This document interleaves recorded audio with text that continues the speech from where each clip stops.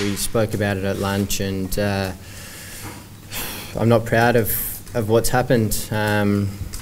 You know, it's not within the spirit of the game.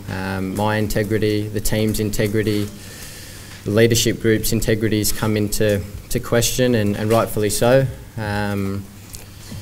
It's not on.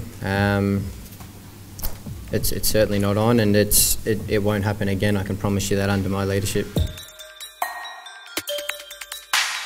We have this yellow tape in our kit, and it's connected to actually some padding, but the actual sticky stuff itself is it's very sticky, and I felt like it could be used to collect some stuff on the side of the pitch. It was the leadership group. I'm not naming names, but the leadership group were what talked about, and Bangers was around at the time, and you know, we spoke about it and thought it was a possible way to get an advantage, and obviously it didn't work.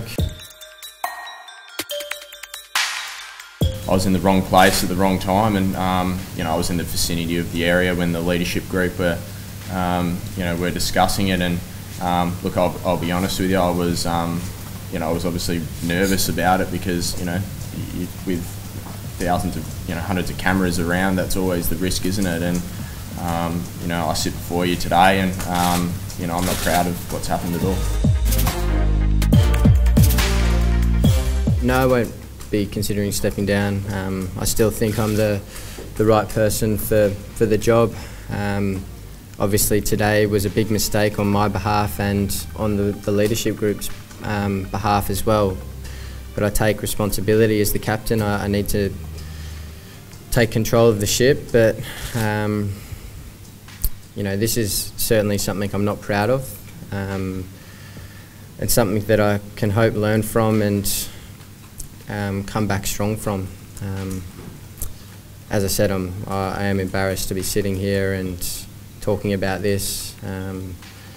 We're in the middle of such a great series, and for something like this to sort of overshadow the great cricket that's being played, and not have a single cricket question in here, that's not what I'm about, and not what the team's about, and